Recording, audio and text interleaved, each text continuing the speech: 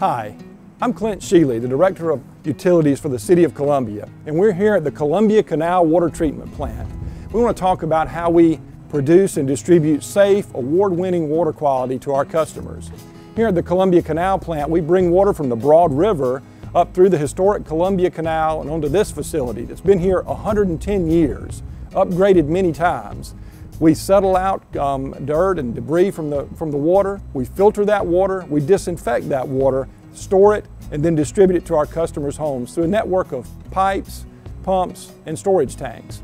We also have a facility on Lake Murray that treats up to 75 million gallons of water for a rated capacity. Together, both plants average treating and distributing around 60 million gallons of clean, clear water every day.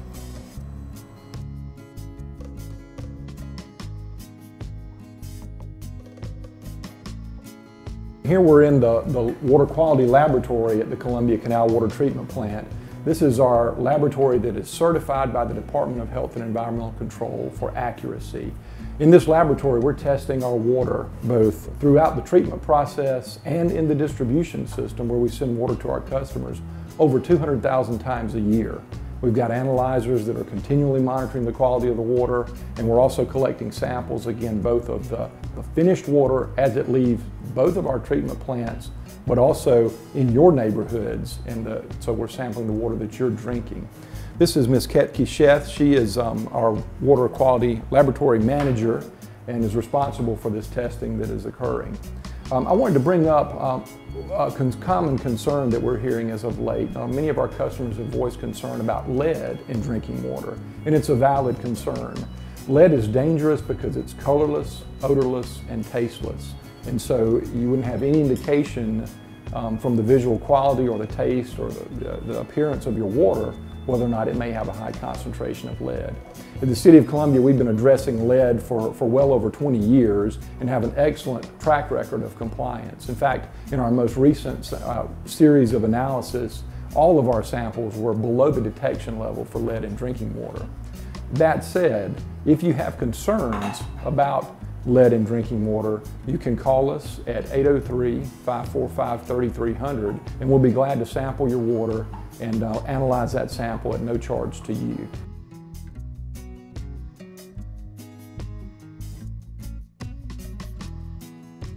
We do about 160 samples a day in-house, in lab, between 4 lab techs and a chemist. And we are always on top of it. It's a fresh source water we sample our finished water. We do all the testings out in the operation lab, like 24 hours. They do about 500 samples a day, continuous monitoring to make sure the water going out to the customer and distribution system is clean and safe. And then we do about 200 site samples a month throughout our distribution system to verify that it's a clean and safe water for our customer. And from the finish to the end point, that's how we check it. When it goes to their house, the water is the same. We actually go to their house and check it from their tap, kitchen or outside tap water.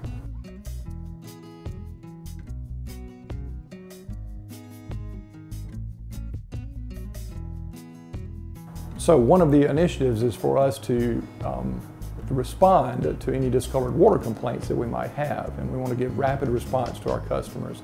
If they call and let us know that they've got a discolored water issue, we can come out and sample that water at no charge to the customer. We'll also respond by flushing, and that flushing can occur in the distribution system, at hydrants in that community, and also at the customer's meter. And that should clear up some of the discolored water. That's our first step. Beyond that, calling and reporting those discolored water complaints, that helps us map where those issues are happening. We know where they are. That helps us in our planning process for future capital improvements, possibly replacing those lines moving forward. I want to show you an example of what discolored water may mean and how home plumbing can also contribute to that issue. We recently had a call from a customer where their water was discolored. We flushed their meter and the water was very clear at their meter.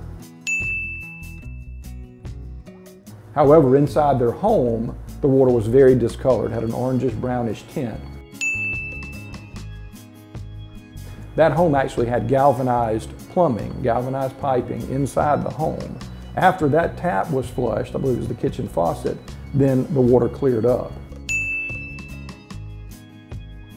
So the city will do its part to replace that aging infrastructure, but customers that have older plumbing, they also need to be aware that that can contribute to discolored water. So again, communicate those issues. We can come look and determine whether or not it's a problem in our piping network, help us identify future capital improvements. We'll flush, get that cleared up, but we can also communicate to you whether or not it may be an indication of home plumbing issues.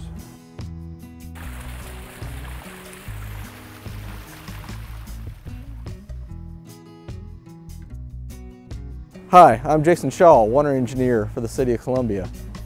We use flushing of our system as our first line of defense to combat water quality related problems within our city's water system. Frank's going to demonstrate that right now. We have approximately 150 areas that we flush every 2 weeks, and we have approximately 450 locations that we flush at least once a quarter or 4 times a year. This allows us to monitor what's going on in the system and maintain water quality throughout the distribution system.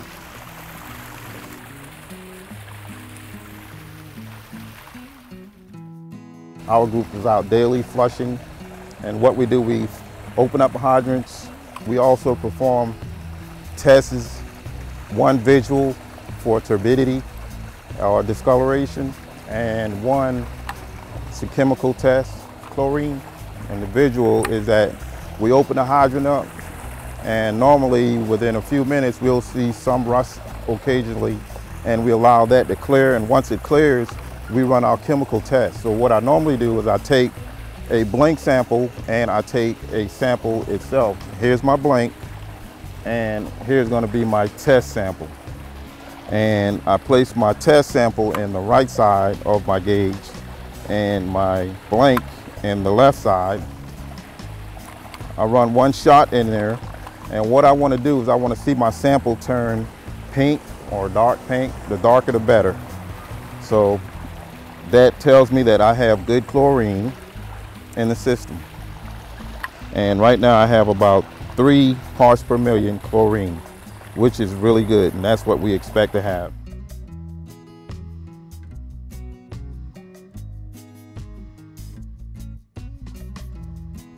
We currently have $15 million worth of capital improvements directly related to water quality related projects in this year's budget. And over the next 5 years, we have $69 million worth of capital improvements that are identified in our budget for over the next 5 years. So we're making a tremendous investment in the system to try to address water quality related complaints in the system. As always, if you have a discolored water complaint, please call our customer care line at 803-545-3300. We track all those complaints. We will come out and flush those areas in the short term. But long term, we need that information to determine where it's best to spend our capital improvement dollars. So that's very important information for us to have. Some examples of some older pipe that we're replacing throughout the system. This is an older piece of galvanized pipe that was removed from the system in late 2016. As you can see, it's got some corrosion and stuff on the outside, and you can also see it's got significant corrosion on the inside of the pipe. Those are mineral deposits that build up in the pipe over time and can clog the pipe. Those mineral deposits can break loose over time and cause discolored waters complaints within the system. This type of pipe is also found in older homes as well. So this can also happen on the customer side of the system. This is a piece of cast iron pipe. Find this in many of the older areas of the system, including the downtown areas and surrounding neighborhoods. The big difference between the pipe that we use today and the pipe we've used in the past is newer pipe is lined with a cement lining that prevents this buildup from occurring on the pipe. Short-term fix is flushing areas to try to minimize discolored waters, but longer term, it's best to replace these pipes, and that's what we're investing back into the system.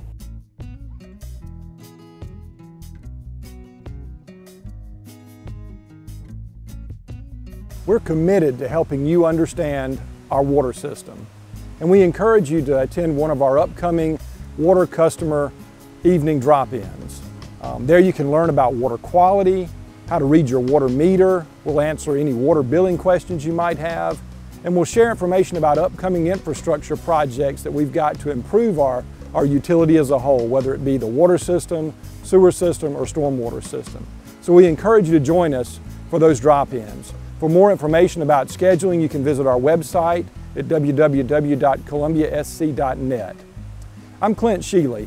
Thanks for joining us for this session of Knowledge on Tap.